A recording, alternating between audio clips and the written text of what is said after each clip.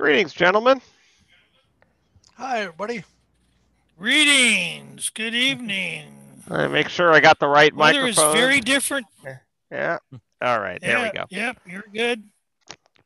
So the weather is not cooperating tonight. We Well, have cloudy skies. It's windy. It's cold. it's cooperating if you're a meteorologist, but it's not cooperating if you're an astronomer.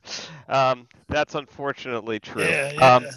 But for those of you who have joined us on this Easter weekend, thank you for tuning in. And we're here at the Chabot Space and Science Center.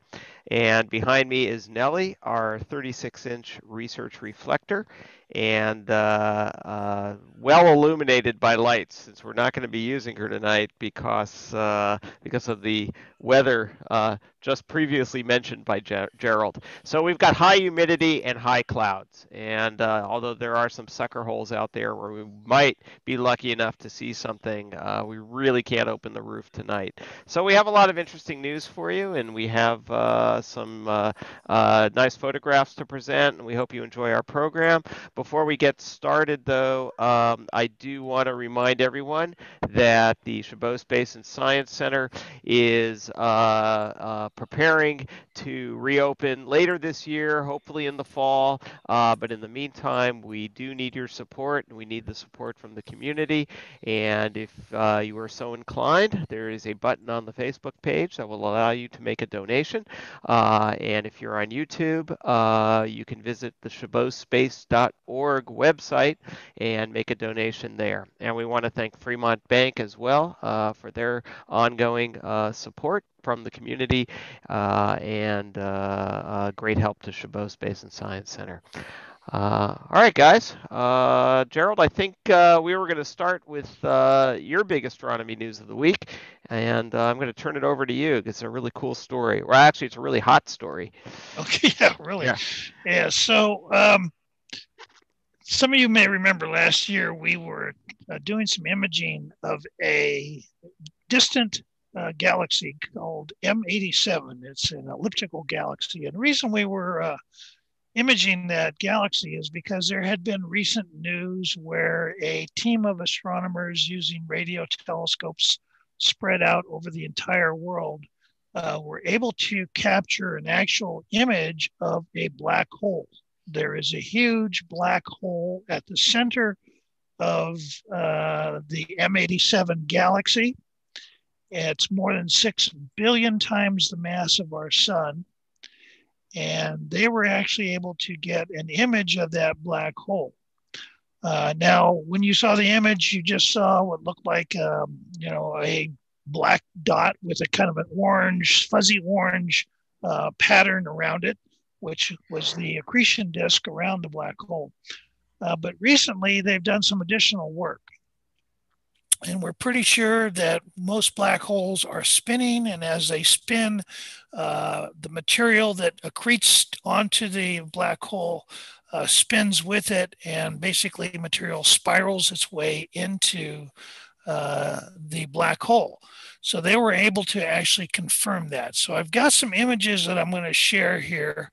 I'm going to start out with our image from last year that we took. Let's see if I can get that up here. Okay, here you go. So this was an image we took with our telescope here, our 36-inch reflecting telescope. Yeah, I remember that. The one you see just over Richard's head. And this is M87.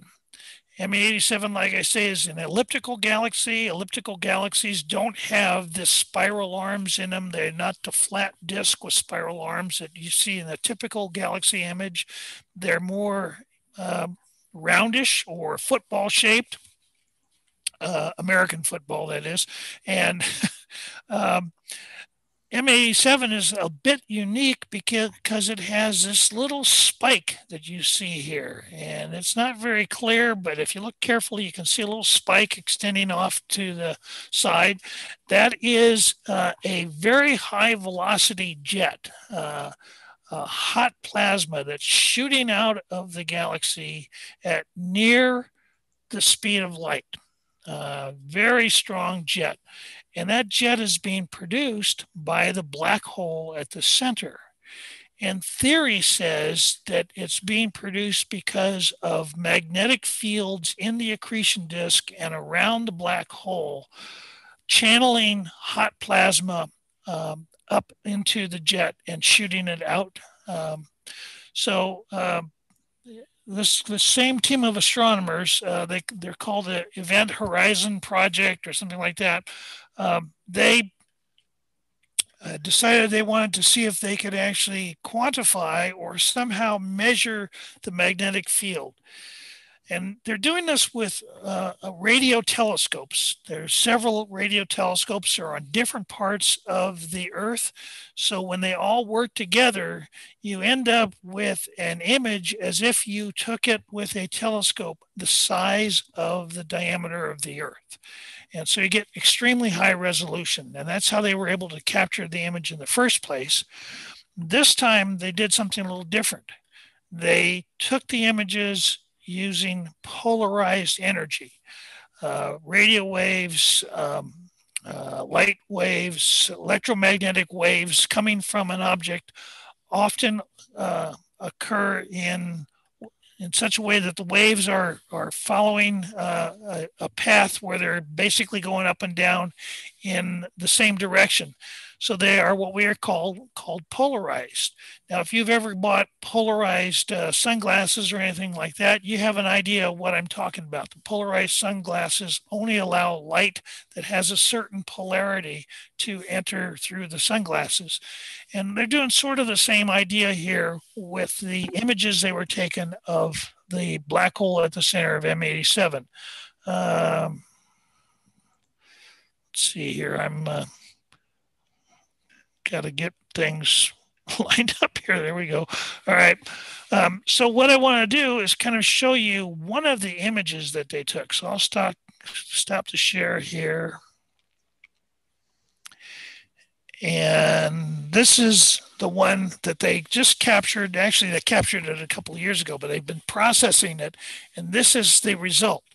And so here you see the accretion disk around the black hole. The black hole is in the center. It's the part that you can't see here because it's a black hole.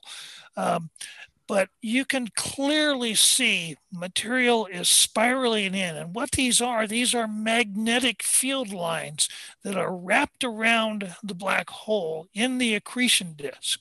What you don't see in this image is there's actually other magnetic field lines that are perpendicular to the accretion disk. And this combination of these magnetic field lines plus those vertical magnetic field lines, the hot plasma that is caused by material being sucked into the black hole, that hot plasma can follow along the magnetic field lines. And if they follow in the right direction, they can be captured and actually ejected out of the black hole, ejected away from the black hole, rather than being sucked into the black hole. And that happens with a heck of a lot of velocity. And that is what is producing the jets. So I've got another image I'll share with you here.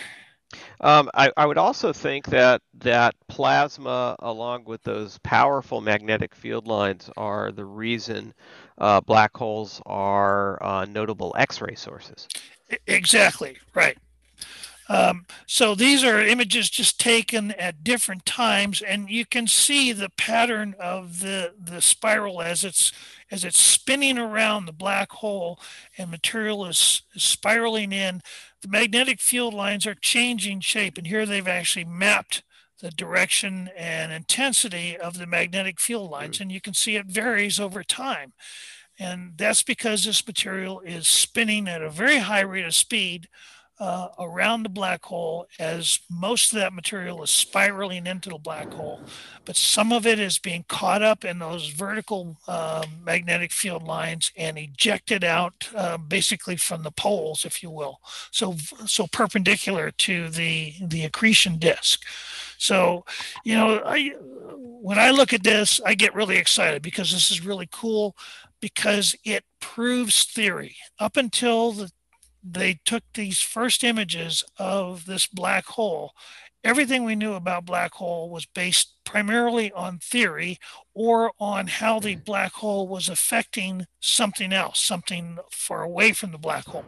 This was the first time they were able to actually image a black hole, and now they're able to image these magnetic field lines and actually show that spiral spinning of the accretion disk into the black hole, and map those magnetic field lines.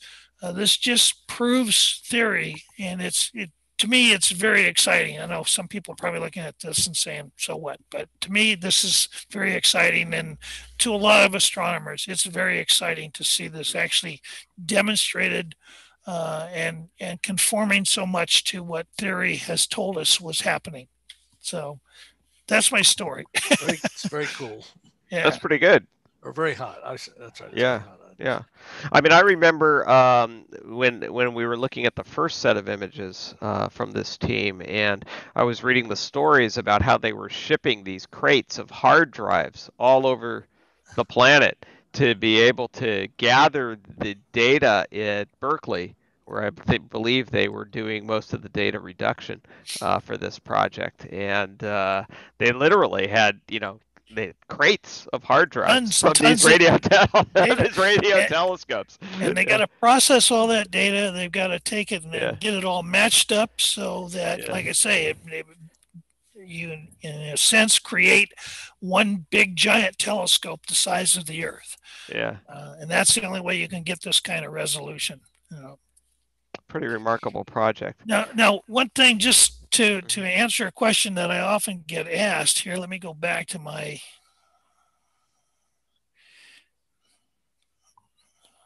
I'll get there. I guess got to remember which button to click to get to this image.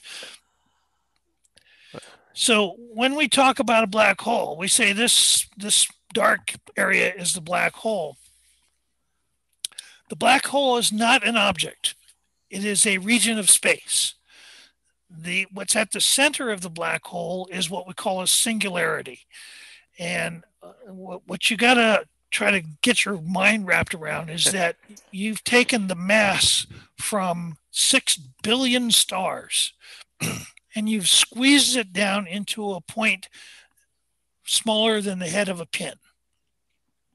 And surrounding that point is this region where if you get inside that region, you can't get out and light can't get out. So it is the black hole itself is not a solid object. It is a spherical shaped region of open space. And anything that happens inside that sphere cannot be observed by anyone outside of that sphere. So the material in the accretion disk is slowly, or actually pretty rapidly, spiraling in. And once it crosses what we call the event horizon, it crosses that point at which escape velocity is the same as the speed of light. Once it gets closer to the singularity, then that point, that's when we say it has crossed the event horizon. Anything that happens after that, we cannot see or measure in any way from outside of the black hole. So it's a common misconception that this dark thing is the actual object. It is not an object. It is just a region of space in which everything that happens we can't see. Okay? Good explanation. I was thinking the same thing. Well put. Yeah, it's no wonder that black holes make for such good science fiction stories. And they always bring out a lot of questions. I see some comments about a 10-year-old who got interested in astronomy because of black holes and black hole imagery. So, they're fascinating things. When back in the before COVID, when we had lots of kids coming up here all the time, one of the most common questions we would get asked is about black holes and what are they, and is it true that they suck you in and everything, and it's a lot of fun to answer those questions. Yeah. But it's going to be even more fun now because we got actual pictures to show them. That's right. I whenever someone wants to see a black hole, I just invite them over to look at my garage. That's it. I see a comment on YouTube from Paul Chapman. He is the one that asked me about this last week because he was reading about this. So he's the one. Paul has always been very interested in M87 to begin with. So yeah. So great. Well, thanks for the suggestion. I think this is a good story. Yeah. I have something. Let me get my image up. So last week we were talking about M51 and trying to get some images of M51. M51 is a galaxy near Ursa Major, northern part of the sky, and it's an interesting galaxy. It's actually two galaxies that have engaged in several collisions with one another, and there's a stream of stars between them. And Gerald and I were attempting to take a photograph using the DSLR camera, and it was, it wasn't anything great in the way of the photograph. We got a little bit of detail on the spiral arms, and we were able to see the second galaxy. And then Gerald, I remember you showed us a CCD image, a monochrome CCD image. Yeah. And that was pretty nice. And I think that was like a 5 to 10 minute total set of exposures, and I can't remember what it was. Yeah, it was actually, I think, a little bit less than 5 minutes. It was a series of 30-second exposures, but I think the total time was less than 5 minutes.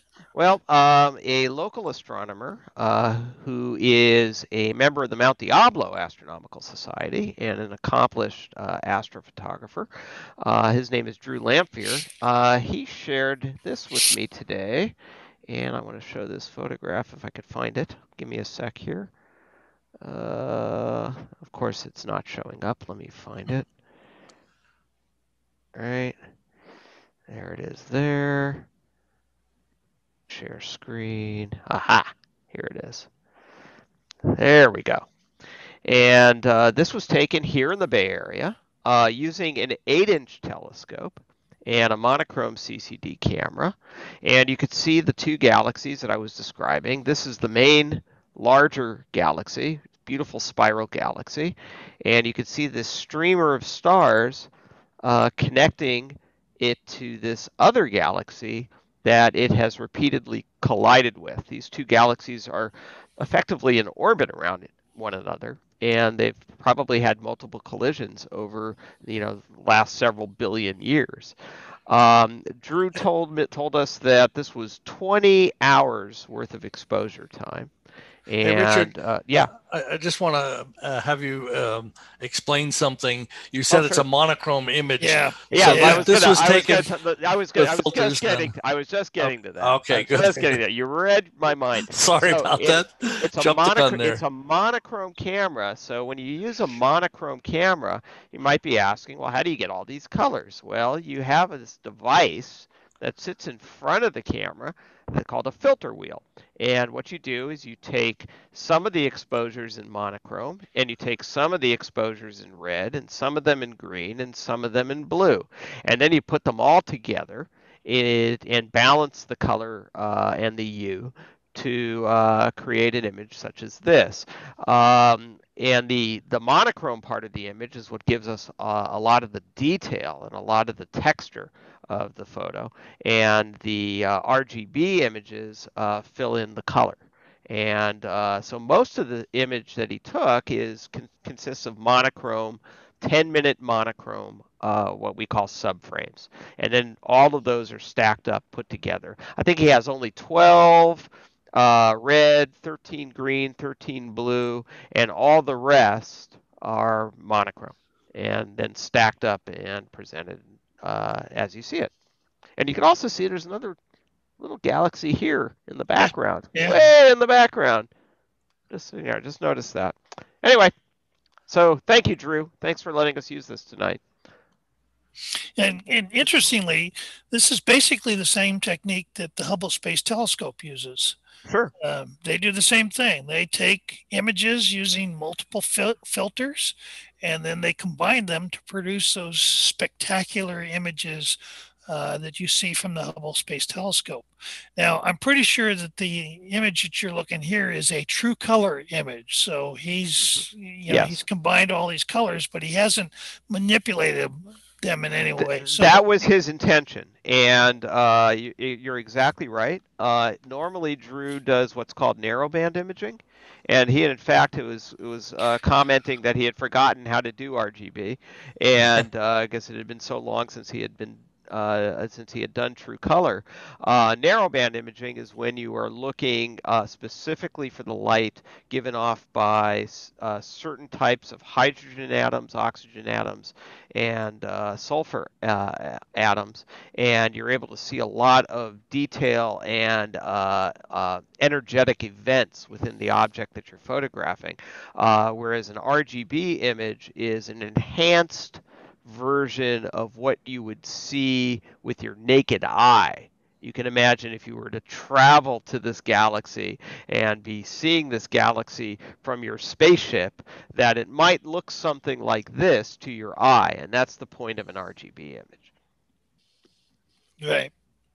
Now, one of the other things they do with the Hubble is they will take not just the red, green, and blue, they will go different, basically wavelengths within the red range and different wavelengths within the blue and so on. And then they may or may not combine them as their correct colors. So they may take a blue image, and when they combine the images, they show it as blue. But they may take one of the images taken with one particular wavelength of blue and say, we want the detail in this image to stand out. So they change the color.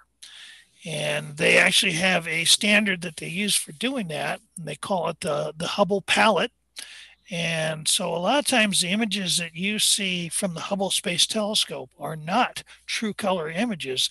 They're images where the colors have been manipulated. And the reason they do that is so that fine detail in the image can be brought out, and you get more contrast between one particular set of details and another. So it just helps you to see more clearly what's going on within the galaxy or whatever object that they are photographing. Very cool. Yeah. All right. Let me stop the share here and we'll move on. We could take turns, Gerald, if you've got another item, or I can move on. I don't have a lot else to look at. I'll go to the next thing. I do have our image of him, the one we took. Go ahead and show it. Yeah, sure. Okay, hang on here just a second.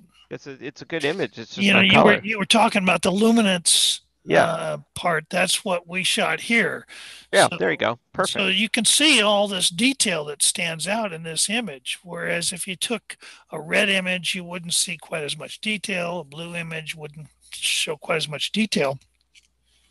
But by combining this monochrome image, what we often call the luminance image, with the red and the green and the blue, then you get all that detail plus all of the colors as well. Right, exactly. All right. And it's the luminance part that's really important to have, sharply focused as much as possible, because that's where all of that detail and texture is. All right. All right, so the next item I had, I know it's been a while since we were talking about planets, and I think most of us had kind of, figured we're done with Mars for the year, right? But what popped up on my desktop today was the latest image from Damian Peach. And Damian, of course, is one of the best planetary photographers ever, and he's world renowned when it comes to Mars. And he has figured out how to take amateur telescopes, either 11 or 14 inches, and create images as good as we see from spacecraft orbiting those planets. So I'm going to show you his latest one of Mars from March 30th. So it's just a few days ago. And you can see the incredible detail he's able to get. And this is now, Mars is not that big right now in the sky, so it's kind of hard to get this kind resolution, you've got to be very patient. You got to take a lot of video and really sort through all of the frames to find those good ones, those moments of perfect seeing where you can stack up the frames and create a beautiful high resolution image like this. And the feature that's really prominent here, there's actually a few features that are very prominent, but the big prominent feature here in the center is Syrtis Major, which is a volcanic region on Mars. It's very obvious even in the most modest telescopes on a good viewing night. And of course, we also see the polar ice caps, both the northern and southern. And, ice cap here and ice cap here. And a very nice color that he got as well. And anyhow, I thought I would share that.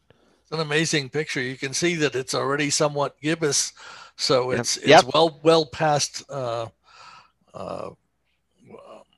what's the term? Again, opposition. Opposition. Thank you. Yeah.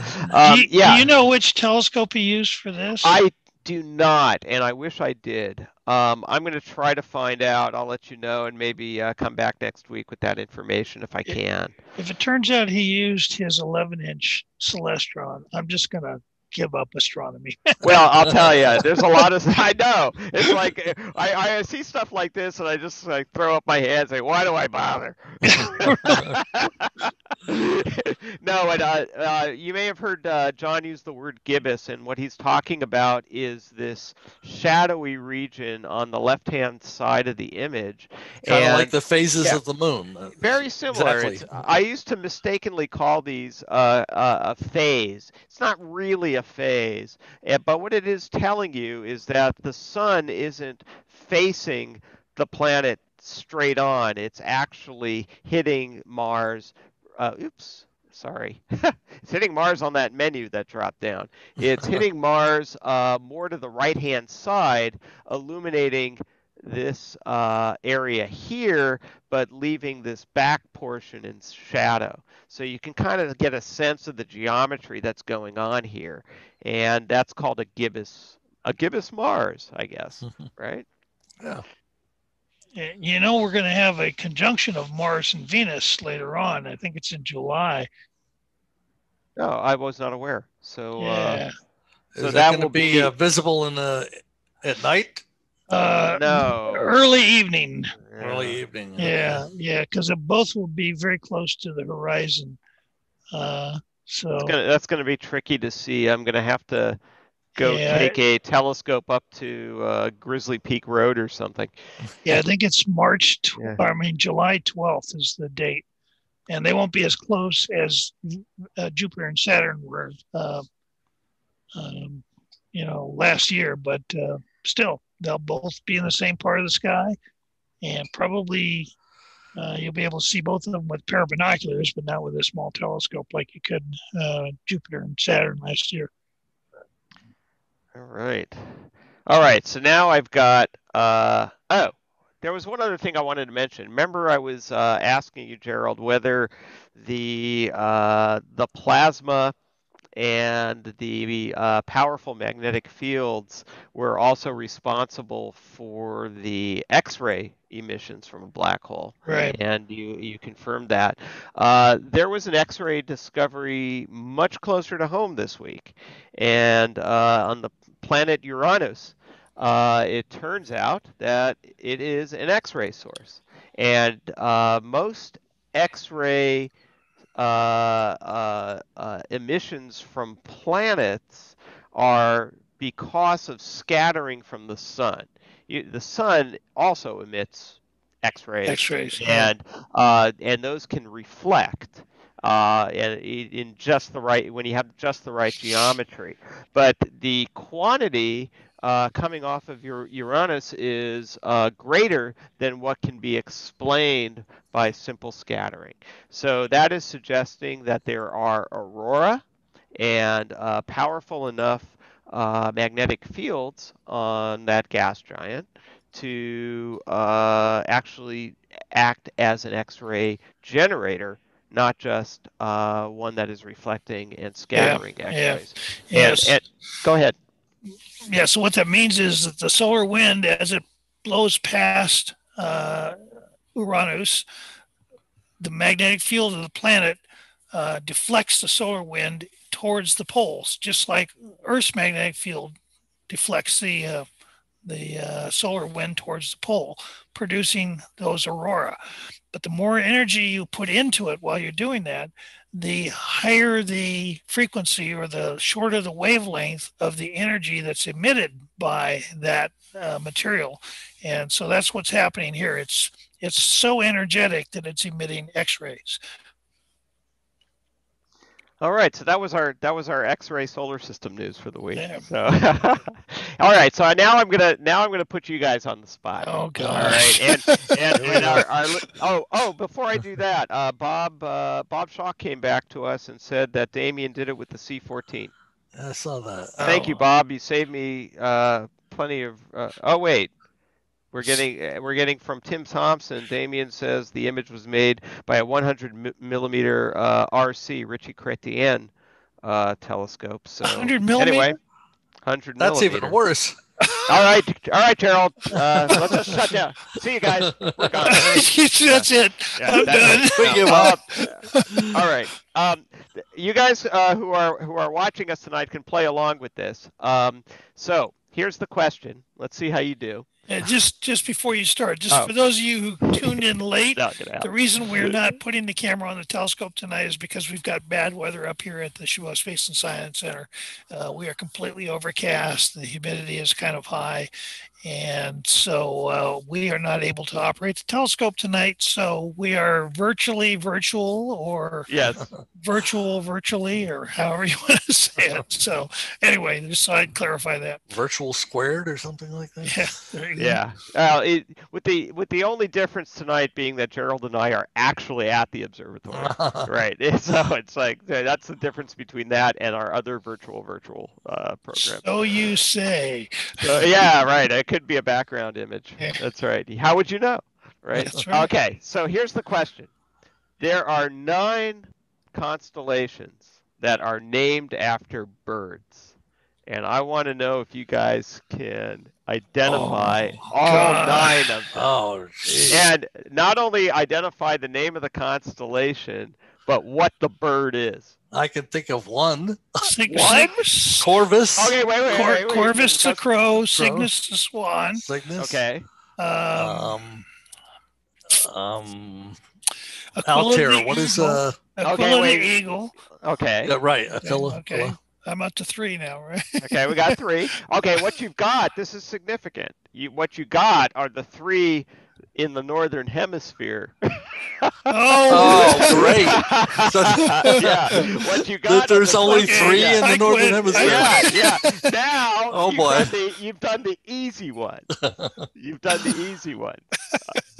There is one other that you can. Wait a minute. Let me start up Stellarium and all. Oh no, you can't cheat. We can't cheat. Come on. How about Phoenix? Yeah, okay. Phoenix, yeah. Phoenix is interesting because it's kind of a mythical bird, right? Right. There's not a real bird called a phoenix, I don't think. But it's still a bird. But it's okay. It is one of the 9. It is one of the 9, so it counts. Okay, you stumped the stars. All right. So the other one that you can barely see from the northern hemisphere, if you're far enough south, is Grus the crane. Oh, okay. Right, and that is that's right below Sculptor, right? So if you're like looking directly south in like September or October at around midnight, that's pretty much the lowest constellation in the south that you can see, or maybe 1 star of it, right? The others are Columba, the dove, Apis, which is a bird of paradise. Isn't there a toucan or something like that? Yes, toucana is the toucan. That's right. Toucana, and that one I'm kind of surprised you didn't get because there's some pretty significant clusters in toucan or toucana, and Pavo the peacock. right? And that's 9. So we had Corvus, Aquila, Cygnus, Columba, Grus, Apis, Pavo, Tucana, and Phoenix. And the reason this came up, oh, and of course, you wouldn't expect Tucana to be in the northern hemisphere because no one knew what a toucan was when they were naming when the Europeans were naming the constellations originally. So that was before Disney movies. That was before Disney movies and colorful cereal boxes and things like that. So the story that was associated with this, which led me to bring this up tonight, was I was reading an article about bird watchers from earlier in the 20th century, and when they were studying migratory birds, they wanted to understand the extent to which birds migrated at night and how nighttime migration changed during the year for a particular species of birds. And the way they would do that, it's kind of hard. How do you count birds at night, right? So what they would do is they would take telescopes and they would point them at the moon, and they would wait to see the silhouettes of birds pass in front of the moon and count them. Wow. And the density of birds would, of course, influence that night's count, and that density would change over time during the migration season. And I thought that was actually just utterly insane. Wow. Imagine sitting there at a telescope waiting for birds to pass in front of the moon. Yeah, who came up with that idea, right? I don't know. It's a great idea, though. I mean, how else would you have done it, right? Yeah, what other method could you have used? You have some portion of the sky, and you use it to measure what goes through that portion, and then you extrapolate to the rest of the sky, right? Right. I thought you were going to tell us something about birds migrating and using the stars to navigate or something. Well, they do that too, I think. And that was another part of the article, but I wasn't going to bother with that tonight. I thought the other part was enough. Well, you mentioned one of the constellations we mentioned is Corvus, the crow. Yeah. And for those of you who want to check out some other virtual programming, next Friday, April 9th, we're going to be doing the Sky Tonight program. And I'm going to tell you a little story about Corvus the crow and great. How he got up there and how he got his very offensive voice. And it's an interesting story. This is a great story. I've heard it from Gerald before. So Oh, good news, Gerald. Good news. Tim corrected himself, and Damian Peach used a C14. Good. You can relax. Well, I'll relax a little bit. I know a lot of what he does. He has the same mount that I have, and he used to do a lot of this with an 11-inch Celestron, which is the same telescope that I have. And when I saw what he was doing with that setup, which is identical to mine, and I just kind of said, forget it. I'll just chase asteroids and leave the. You're never going to catch up to them, right? No. So. All right. Well, that's what I have tonight. All right. Well, I see Jerry Lehane has suggested a way to get rid of fog. I don't think that's going to work for us. What was the suggestion? What's the dropping suggestion? dry ice chips from a balloon towed by a truck. He says that's how they do it at airports. I see. And we could just build a special road around the observatory here, right. where a truck can be continually operating with those dry ice balloons. And, this won't be too expensive at all, will it? No, it won't be. Just a piece of cake. And the neighbors, I'm sure, won't complain.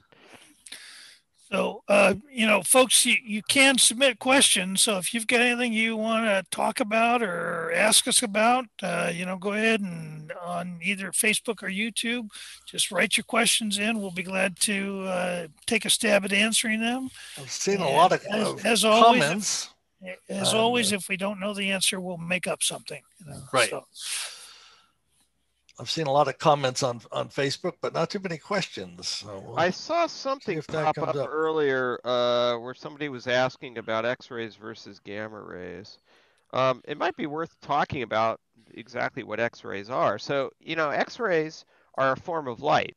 So light, visible light, that, red, green, and blue light that our eyes are sensitive to, are anywhere from like 500 to 700 nanometers in wavelength. And the X-rays, though, are like way down, like 10 nanometers, and so they're very energetic. They have they're very fast, and they can penetrate other molecules and in such a way that they pass through materials rather than just reflecting off materials. That's why X-rays are used to photograph the inside of your body, right? For that very reason. Shining a bright light on you is probably not going to have the desired effect if you're trying to identify a broken bone. But X-rays are very good at that. And then gamma rays are even more powerful. They have even a smaller wavelength. I don't know what that is, Gerald. Do you happen to know where gamma rays are? Yeah, I was just trying to look it up, but I haven't found it yet. So, yeah, but it's like you say, it's even more energetic. These different wavelengths actually represent different amounts of energy. So if you take something, say a hot gas, and you heat it up to a certain temperature, it emits infrared energy. If you heat it up even more, then it emits visible light. If you heat it up even more, it emits ultraviolet radiation. Heat it up even more, and it emits X-rays. And you heat it up as hot as you can get it, and you're going to get gamma rays. So all these different types of waves coming from astronomical objects, they tell us about the temperature of those objects. And we talked earlier about that hot material falling into a black hole. It gets so hot it actually emits X-rays. When a star explodes in a supernova, things get so hot it emits gamma rays. And there are other events going on out in space that also emit gamma rays. And one of the interesting things happened early on in satellite type astronomy is we didn't realize that there were all these things out there emitting X or gamma rays, but we did know that nuclear explosions emit gamma rays. So back in the 60s, late 60s, when they were trying to develop methods for confirming that both the United States and the Soviet Union were complying with the test ban treaties, one way to do that is to put a satellite up in orbit around the Earth that is sensitive to gamma rays. And a nuclear explosion would emit gamma rays, right? So they put this thing up there in the orbit, and it's picking up gamma rays all over the place. And they didn't know what was going on. And eventually we realized that these were bursts of gamma rays coming from supernova explosions or other events, sometimes billions of light years away. So that was kind of an eye-opener. And since then, of course, we study gamma ray bursts quite a bit and actually have satellites specifically designed to detect them. Great. Joan, who is one of our participants tonight, gave an excellent explanation and wrote it up here. X-rays and gamma rays have the same basic properties, but come from different parts of the atom. X-rays are emitted from processes outside the nucleus, but gamma rays originate inside the nucleus. They are also generally lower in energy, the X-rays are, right, and therefore less penetrating than gamma rays, which is why gamma rays can do damage to your DNA much more effectively than X-rays will. Right. And that's why hanging out around gamma ray sources is generally considered a bad idea. In fact, the process that drives the sun, the fusion process at the core of the sun, the energy that fusion process emits is gamma rays. The problem is that happens deep down inside the sun at the core. And those gamma rays go out and they're completely surrounded by this dense gas, which immediately absorbs the gamma rays, but then re-emits radiation at a lower energy level. And that continues on until eventually that what started out as gamma ray energy at the core comes out of the sun at its surface as infrared invisible light. And it's caused by this constant absorption and re-emission of energy as it works its way up from the core to the surface. And that process can actually take 100,000 years. So you have a photon that's at the energy level of a gamma ray, leaving that fusion process at the core.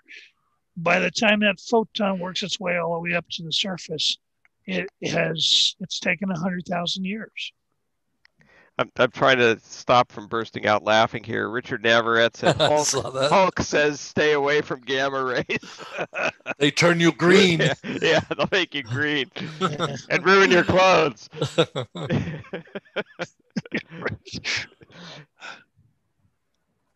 All right, that was good. Do we have any other questions tonight? We had a request for images of Andromeda or other galaxies in the local group. I don't know if we have anything. Well, we have certain from our telescopes. Gerald certainly has some Andromeda shots handy if we want to put one up. Well, the request was from our telescopes. So from our telescopes. I don't know if we have anything. Let's see. I'm not sure if I have Andromeda. Of course, Andromeda is so big. Yeah, it's pretty hard to photograph. Yeah, we would only have a partial from Nellie, and we might have one from Rachel somewhere. To answer Cadillac Black's question, does Nellie have a sister? No. Nellie is an only child. Yeah. Well, Leia and Rachel are sisters. They're cousins. No, they're sisters. Are they sisters? Oh, Rachel and Leia are sisters. Rachel and Leia, I'm talking about relative to Nellie. Okay. Sorry. Yes, I know Rachel and Leia are sisters. I see somebody asked what mount I use. It's a Celestron CI 700, which they don't make anymore. But Damien Peach. Here's a good question. How many the same mount? How many galaxies are in the local group? Oh God, that's a really good question. I don't know the answer to that. I'd have to look that one up. Okay, it's more than you would think. I know the answer they are always finding additional ones that are colliding with our galaxy. Yeah. Well, there are dwarf galaxies in there too. Brandon is asked an interesting question. It says, "Hi, there have been some photos this evening with great detail. Thanks for explaining the color filters.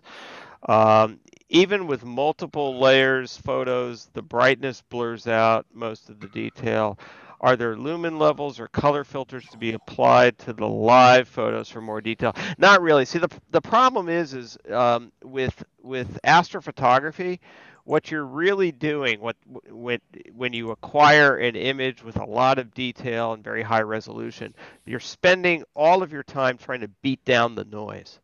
Because you are, when we take a photo of something out in our yard or on the street, the light and the brightness and the bright areas of the photo going all the way to the dark areas of the photo cover the full gamut, the full range of the sensor's capability. But when you're photographing something in deep space, everything is shoved over to just the dark part of the spectrum of data.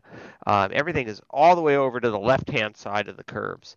And so what you got to do is stretch that very narrow amount of data to cover the full gamut of visibility to our eye. So it's not just this very dim blob, but instead you stretch it so you can see the details. And that process brings out all of the noise as well. So you have to gather lots and lots of these subframes and spend lots of time gathering data in order to improve the signal to noise ratio. And so when we're doing a single shot of 30 seconds with the DSLR camera, it's going to be mostly noise, and there's no good way to get rid of that. And you'll notice that even on your own cell phones, even cell phones that brag about having night photo capability, you actually try that and use it, and you'll see that there's all of this speckled noise that still remains. And we have that in buckets full when we're using these larger sensors. So it's a tough problem, and as time goes on, we may find different cameras or try different cameras that allow us to take more images and stack them real time to try to improve the signal to noise ratio to give you all a better, cleaner image. But right now, that's what we got.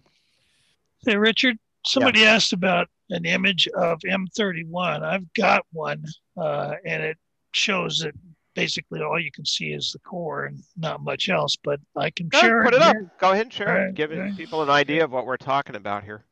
Yeah. Also, it's been stated here that there are more than 30 galaxies in the local group. That's a lot more than I thought. Yeah, me too. I was right. It's always more than you think. So this is an image taken with our 36-inch telescope of the core of the Andromeda Galaxy. And as you can see, if I didn't tell you this was a big, huge spiral galaxy, you wouldn't know it. You can see the bright core. You can see a little bit of the dust and gas clouds in the spiral arms, but you really don't have any sense at all that this is a full-size spiral galaxy. You can start to imagine that it's extending out in the upper right and the lower left. Right. And you get an idea of it, but it's really hard to see it in there. And the reason for this is M31 is the closest full-size galaxy to our home galaxy, and it is actually quite large on the sky. If you could turn up the brightness to where you could see it easily with the naked eye, you would be surprised to see that its distance across is about 6 times the diameter of the full moon. So it's really very large. And our field of view of this telescope is actually smaller than the diameter of one full moon. So that's why we are not able to get the entire galaxy in our field of view with this telescope. Cool. Thanks. I'm glad you found that.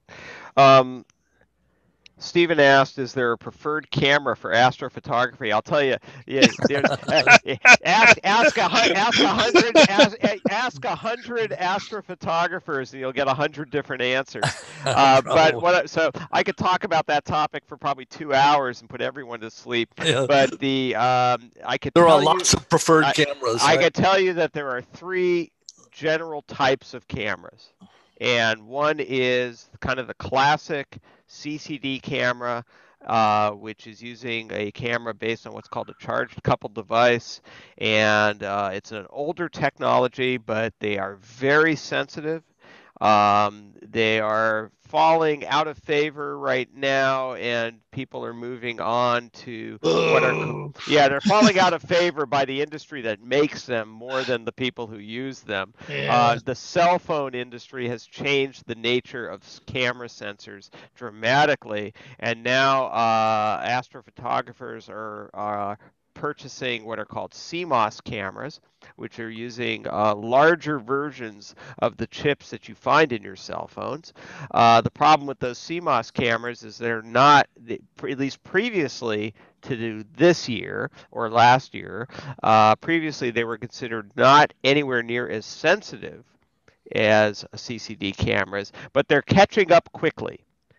They also tend to be noisier, but that's also being resolved by the industry. So CMOS cameras are going to catch up to CCDs, and it's just a matter of time, not if, but when. Some people claim that that's already happened.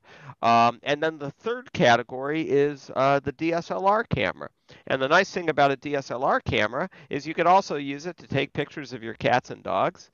And then, if you want to, hook it up to a telescope and use it as a camera on a telescope. And there are special models of those cameras as well that are designed for astrophotography because they've had certain filters removed from the sensor that make it more sensitive to red light. So I hope that helps. Hey, Chris Larson has asked a question.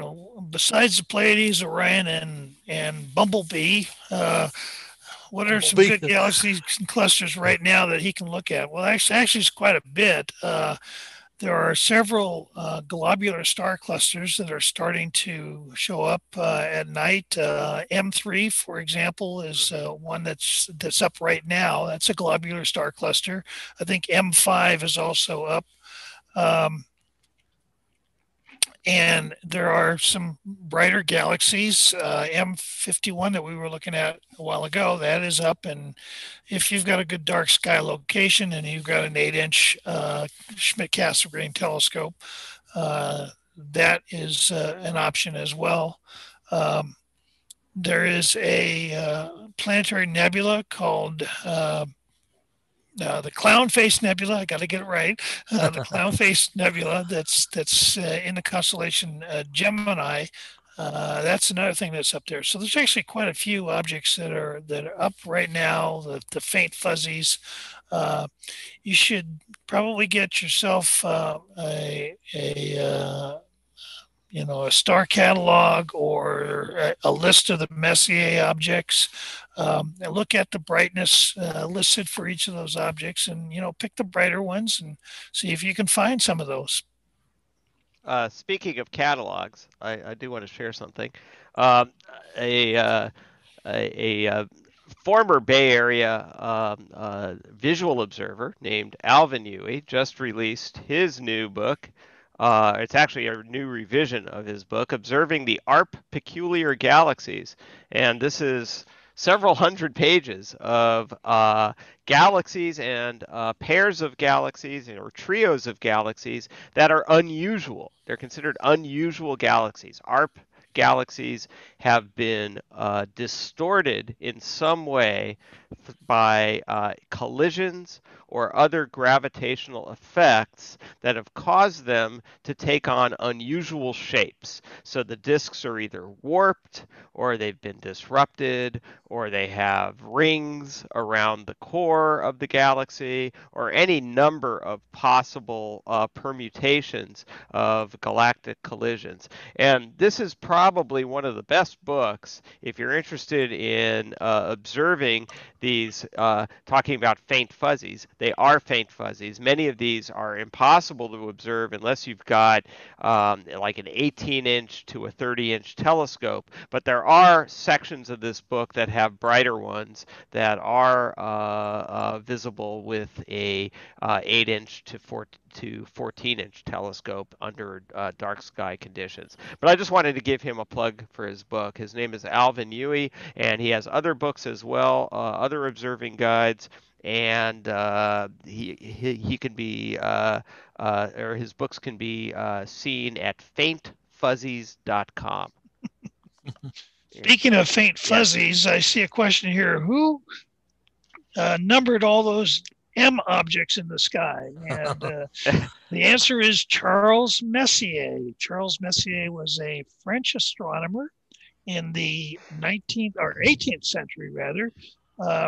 He had a telescope not quite as good as ours.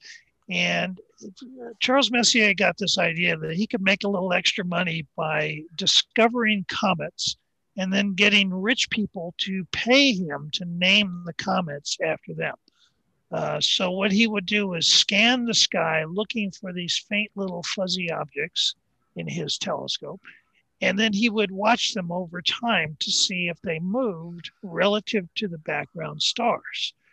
Well, as you can imagine, he would have every once in a while discover a faint fuzzy object that didn't move. It was a galaxy or a nebula or something like that.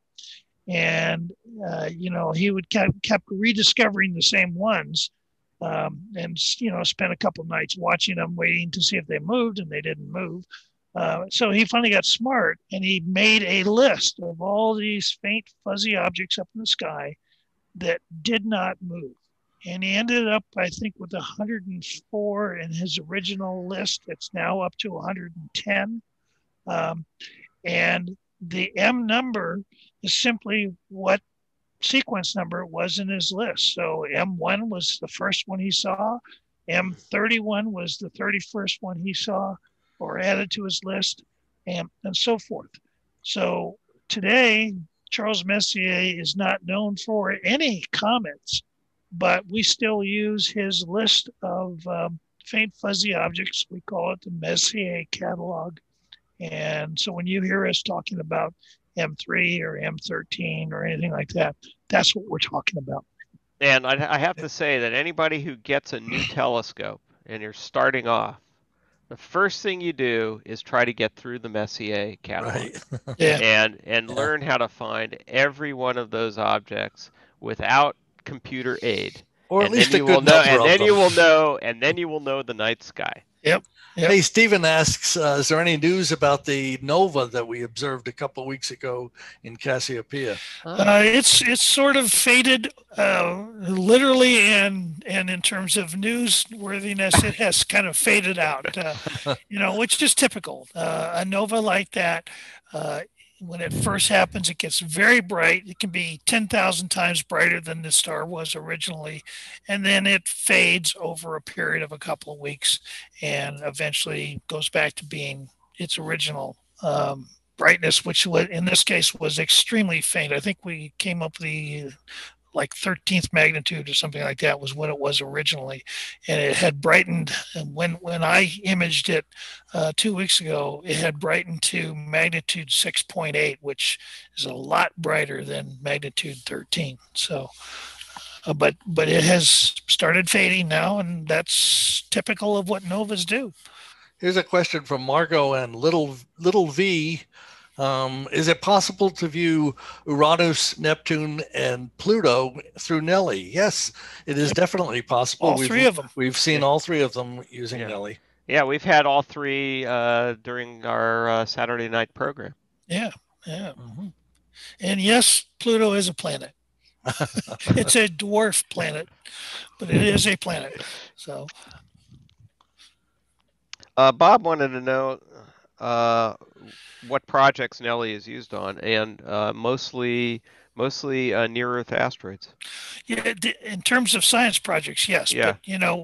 But whenever we get back to normal up here, we will use Nellie quite a bit for public viewing, for education with scouts and youth groups and so forth. That's our normal thing to do.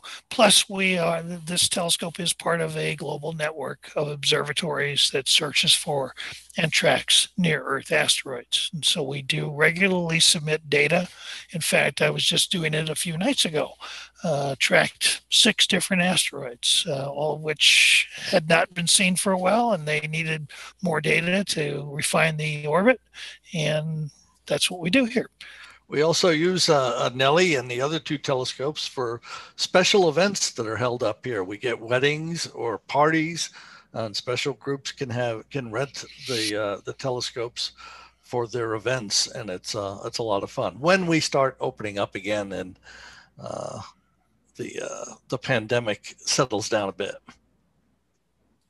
All right. Okay. I think that's it. I think the questions have come and gone, and unless you guys have anything else, I guess we'll call it a night. Yeah, all right. Like it's a little after 10. Okay. Yeah. Well, right. just want to remind everybody, next Friday, April 9th, we're going to do the the Sky This Month program. That's going to be at 7 o'clock on Chabot's Facebook and YouTube channels. And you can join us then. We'll tell you what kind of constellations are up. I know a couple of people were asking what's up in the sky right now. So that's a good time to find out. And I'll tell you that story about Corvus the Crow. Hey, one quick question before we stop. Lisa asked, will you continue to do these virtual programs on weekends after Chabot opens up again? We are talking about doing that. Yes. However, not necessarily on weekends. Yeah, we've been talking about this. We obviously are not going to do it while the public is up using the telescopes on Friday and Saturday nights. So there will be certain consideration of doing it midweek. Right. Or something. Or something. Yeah. We'll figure something out. Or who knows what. We don't know yet. We'll do something at least. We will do just something. Don't know for sure. Yeah. One way to make sure that continues to happen is hitting that donate button. Right. Absolutely. All right, everyone. Thanks for watching tonight, and I hope you enjoyed it, and we'll see you next time. All right. Good night, everybody.